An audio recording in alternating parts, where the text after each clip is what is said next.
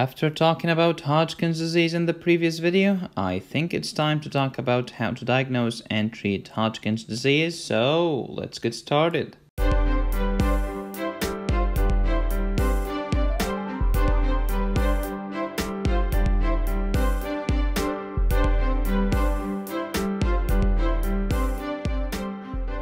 Alrighty, so as you know, hematological malignancies, leukemias, lymphomas, and myeloma. Lymphomas are either Hodgkin's or non-Hodgkin's.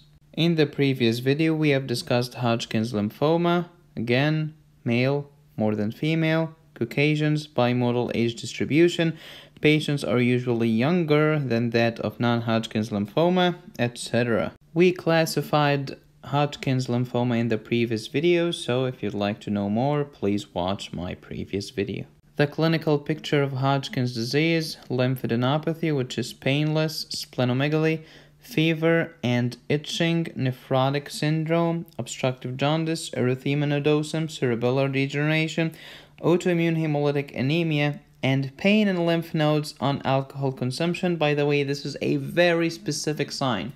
It's rare. It's not sensitive, but it's very specific. If you have it, it's a very specific thing and a very specific clue that you have Hodgkin's disease. By the way, many people ask me, what books are you using? What's your reference, sir? So here are my references. I use these books. I think they are amazing, and you will see links to them in the description. Now, how to diagnose Hodgkin's disease? You need a complete blood count. We'll show neutrophilia and eosinophilia, especially with the mixed cellularity subtype of Hodgkin's disease. If you have anemia, which by the way will be normocytic normochromic, or lymphopenia, you'll have a poor prognosis. If you have high LDH in the blood, poor prognosis. On the chest X-ray, you can find a mediastinal mass, which is the lymphadenopathy. CT scan is used for staging. We do CT scan for the neck, chest, abdomen, and pelvis. Sometimes we see bulky parts of lymph nodes or bulky collections of lymph nodes, and this has poor prognosis. When we take a biopsy, which is not a fine needle aspiration, it's an excisional biopsy or a needle core biopsy, and put it under the microscope, we see the Reed-Sternberg cell in the lymph nodes. They are large malignant lymphoid cells of B cell origin.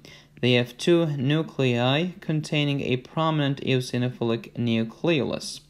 Has the characteristic all-eye appearance. I'll talk more about Reed-Sternberg cell in upcoming video. Staging of Hodgkin's: you need a physical exam and a CT scan.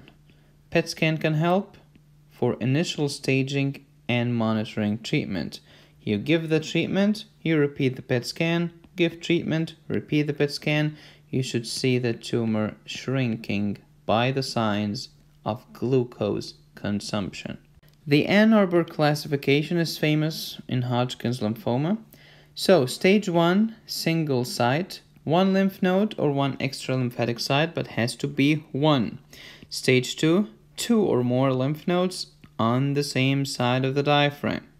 Stage 3, lymph nodes on both sides of the diaphragm. Stage 4, diffuse one or more extra lymphatic tissue.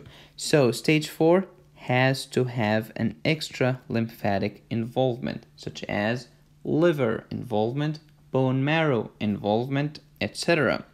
Then we have subtype A or subtype B. If you have no B symptoms, it's subtype A. If you have B symptoms such as fever, drenching sweats, and weight loss, which has to be intentional and greater than 10% of the total body weight.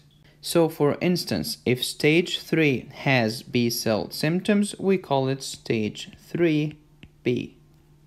I have good news for you. Patients with Hodgkin's are cured more than 90% of time, which is great. So treatment of Hodgkin's involve radiation and chemo depending on the stage. So stage 1 or 2, which means localized disease, you can use radiation, but also you can use some chemo. The chemo we use is called the ABVD regimen. Adriamycin, bleomycin, vinblastine, dacarbazine. Stage 3 or 4, which is advanced, more diffuse, less localized, you need 6 to 8 cycles of ABVD plus radiation. Relapsed or refractory cases, autologous hematopoietic stem cell transplant. Relapsed disease after chemo or transplant, you can try brentuximab, which is a monoclonal antibody against CD30. And as you know, the Reed-Sternberg cell can be CD15 positive and CD30 positive. What are the unfavorable prognostic factors? If you see one of these, you have a worse prognosis. The more you have, the worse the prognosis. Age greater than 45, male gender, stage 4 disease, albumin less than 40, hemoglobin less than 10.5, white blood cells less than or more than 15,000, lymphocytes less than 600.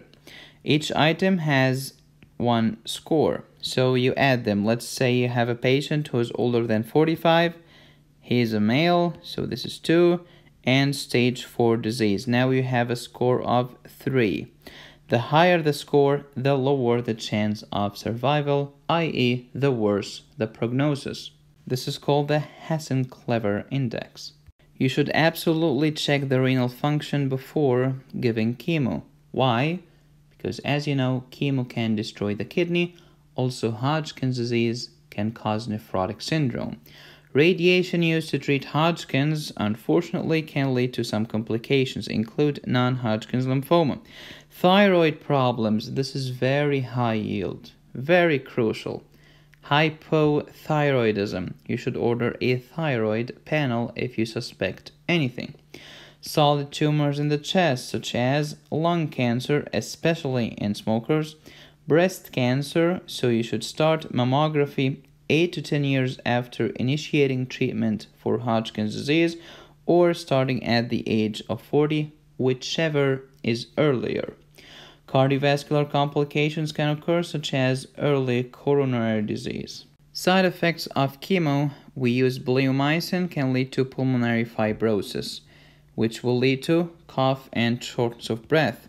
Adriamycin will lead to cardiotoxicity, specifically cardiomyopathy. ABVD chemotherapy regimen is less likely to cause infertility. I'm not saying it's impossible, but it's less likely.